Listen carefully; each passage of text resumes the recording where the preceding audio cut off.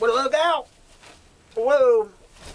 Alright guys, well, it's turning into a fairly nice fall day out there, and I notice my battery warning light is flashing, so I'm going to keep plowing ahead here on Tuesday, October 18th, 2022 with my experimental format where I'm going to be doing more shorter videos. So this is number 3 snippet of the collapse. Good Lord, there's so many, so much doom and gloom. We're going to check in with Dr. Doom. Haven't heard much from Dr. Doom. He was all over the news a few years ago. So what is going on with Dr. Doom, otherwise known as economist Nouriel Roubini? Quote, in some sense, World War III has already started. Yes. President Vladimir Putin's refusal to rule out using tactical nuclear weapons in Russia's war against Ukraine put much of the world on edge last month.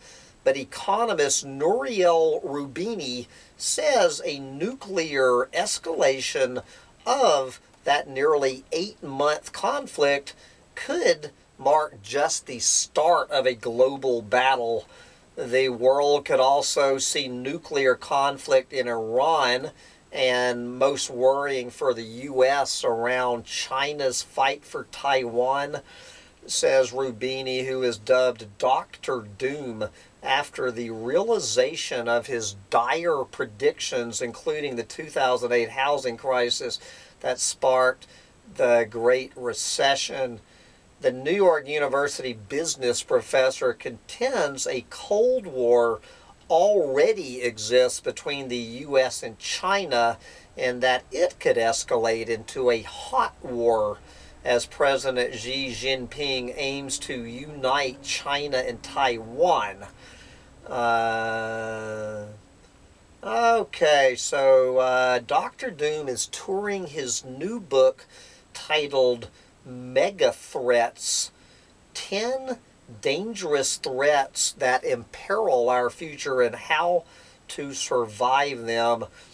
In this interview with Yahoo Finance, quote, in some sense, World War III has already started.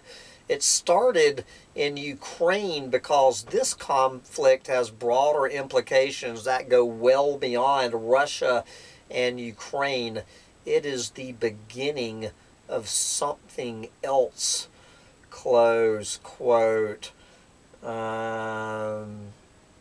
Roubini highlighted geopolitical threats and what he calls a new Cold War that has emerged between the U.S. and China, as well as between the West and revisionist powers, including Russia, China, Iran, North Korea, and Pakistan.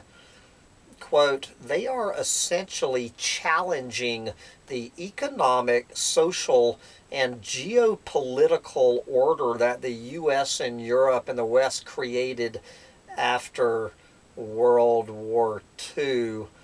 And this goes on, and then he goes into Iran, he goes into Taiwan, and brushes up against the South China Sea.